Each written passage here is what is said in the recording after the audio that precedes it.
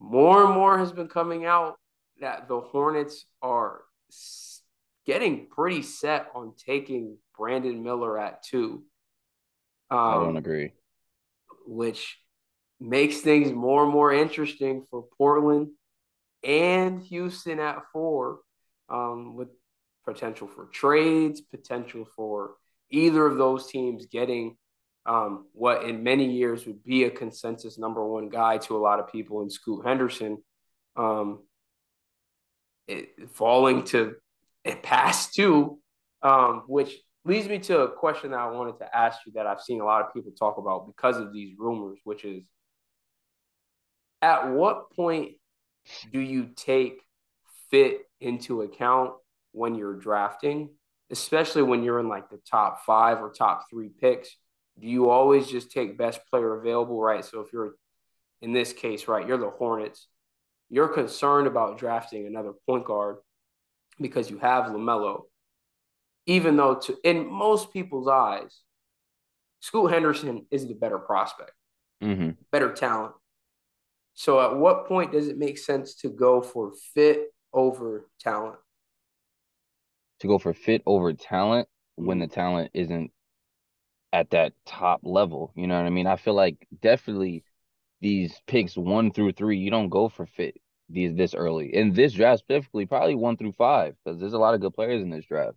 I feel like if it's a draft that it's like it has one top guy, maybe two top guys, and the rest are like they're gonna be solid NBA players, and maybe you go for fit. But when the guy has the potential to be the leader of your franchise, or at least has a talent to be like a franchise leader, you don't go for fit. Like that doesn't make sense to me. Like you said it before. It's the same. The only reason they have LaMelo Ball is because the Warriors went for fit Right. instead of going for the talent. It's like you don't go for fit when you're at that point of the draft. If this is picks 10 through 15, 15 through 20, okay, go for fit. That's fine. But it's like you don't go for fit this early in the draft. Like I don't get it. I feel like that's how you end up making a big mistake, like the Warriors did. So that to me that doesn't make sense.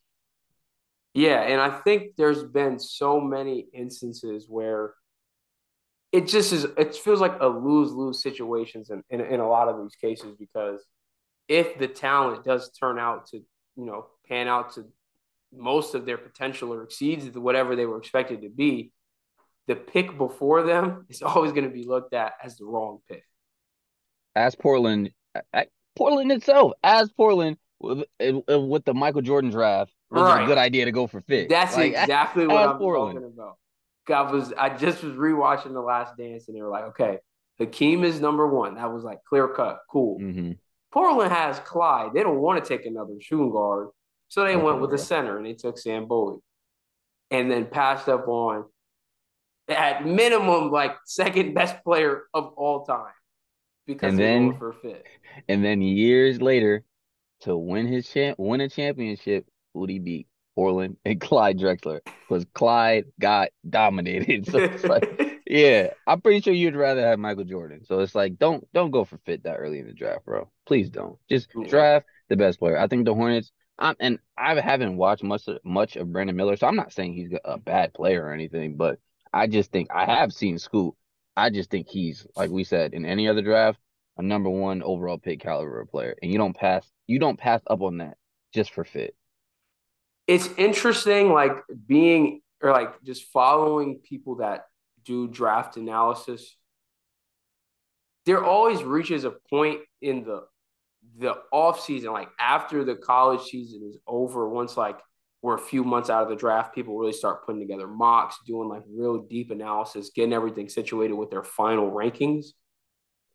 There always is a large group of people who overthink it and rank it. Hmm. Like what has been consensus for months, like for so long, it was Wemby, Scoot, easy, no questions Right. asked. Like that is once like the draft starts at 3, right? We already know who's going 1 and 2, and then I don't know where you got people saying, well, I have Brandon Miller at 2, or oh, the Thompson twins, one of them might be higher than Scoot. I've seen people drop Scoot down to like 5. I'm like, Scoot goes to 5. That would be Detroit would be. Oh my God. Like, oh my God, they just went from the worst draft lottery luck ever to we still got a better than we thought we was gonna get. Right. That'd have been crazy. But it's like there's no way that would happen. So it's like what the people start nitpicking and trying to find things and like talk themselves into these arguments to put people higher than again, we've seen it for months now. It was not even a question. Why are we Hmm. trying to make it a question where there's not even been a change? Like there's no more games that were played. You're just like rewatching the film over and over, trying to find something to convince yourself otherwise. People latch on to these little things, and now they got to be different, right? It has to be changed. But I think, look, if I'm the Hornets, I don't care that I have LaMelo. I'm taking Scoot. I think the two of them could probably play together. Exactly. And even if they can't, you deal with that later. You you can never do have too much talent, bro. right. You You can take the never have too talent. much talent. The absolute worst thing that happens, you trade him for people that fit. Exactly. Because like you'd rather have Scoot and be able to trade him than not have Scoot. Because like, and then say Scoot turns out to be this great player that we all think he is, and say Brandon Miller not is not a bust, but like he isn't the player that you would have drafted at number two. Now you're stuck in a horrible spot. It's like that doesn't make sense to me. But All yeah, right. they always that happens with all drafts in every sport. That just happened with this football draft with the quarterbacks. It was like four different quarterbacks people thought was gonna go first, even though the consensus at the end of the season was Bryce Young one, CJ Stroud two. And then come draft talk time, bro, every combination in the Anthony world, Richardson, is Will Levis, like every everybody. combination. Yep. It was like, oh, maybe they'll just pass up on a quarterback and go defense. Like, bro, what are we talking about? That doesn't even make sense, bro. Like, people just be bored in the offseason. I think that's what it is. People want to be bored. They want to make change, like you said. They want to be different, like you said. And it's like, bro, we could just keep the consensus the way it is, bro. Right. Because there's no need to overthink some of these things. It's no need to overthink some of these things because history has told us that when you do, you're going to regret it 5+ years down the line when you're like the Warriors looking back saying, I can guarantee you that whole organization wishes they took LaMelo instead of James Wiseman.